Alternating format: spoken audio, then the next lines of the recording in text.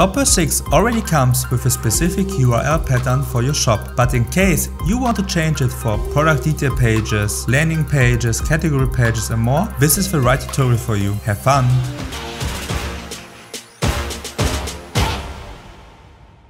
Welcome ladies and gentlemen, it's Alexander from Shop Studio and let's talk about this very important topic, how to change your SEO URL pattern in your shop.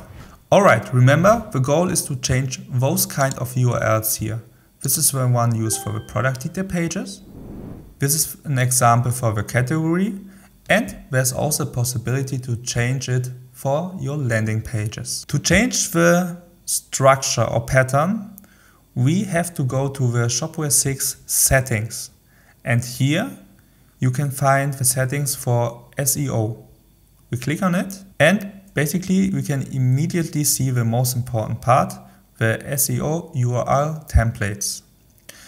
In our particular case we have 3 templates enabled: product detail pages, landing pages and category pages. Let's say for this particular tutorial that we only want to have URLs in lowercase and that we want to start our product URLs with a small p. We click here on product detail page on the input. Now we write a p. And here we can see variables within those curly brackets. Here this is the one for the product name, the translated one, which is the dynamic part of the URL. And we can also see the product number.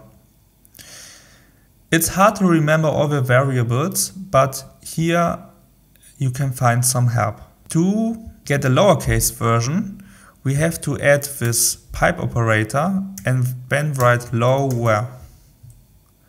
And for the other variable too, pipe and lower. Let's discuss the next example. For the landing page, we want to have a LP.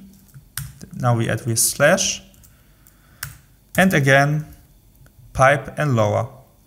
And here you can see the preview of a URL template and we can see that everything is in lowercase.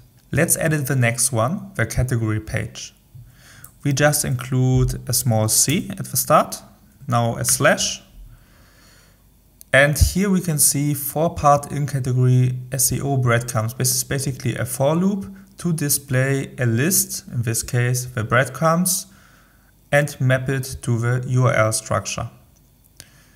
We just want to have a lowercase version, so we write pipe lower and here the for loop ends. As you can see, the previews are showing our modified versions. We click now on save. Alright, to see the new pages, we have to basically re-index the whole shop. Let's update the indexes. We go back to the settings, now to the system settings, and now we click on caches and indexes. Perfect. Here on the bottom right side, we can see a button for updating them. We click on it, and now we have to wait basically a little bit. If you have configured your crons correctly, maybe with the help of a developer, you can leave the screen, you can close the shop, you can make your a coffee or a tea. If you haven't configured your cron, you must stay in the administration to basically let the shop refresh the indices, because there's basically a task queue and this task queue gets fetched automatically, but only if you are logged in as an administrator. I have waited a few minutes. Let's check out the results. But before we do this, we click this button here, clear caches. The first thing we do is to check out the category URLs. We click here on clothing. And now we can see that it worked in this particular case. We can see a small c and clothing in the lowercase version. Now we go to the main product with properties. We click on it. And again, we can see a small p, then the product name in a lowercase version, and then the product number in a lowercase version too. We have reached the end of the tutorials by now. In case you haven't done it, do not forget to subscribe to the channel or leave a comment or review below. We see us in the next tutorial. Bye!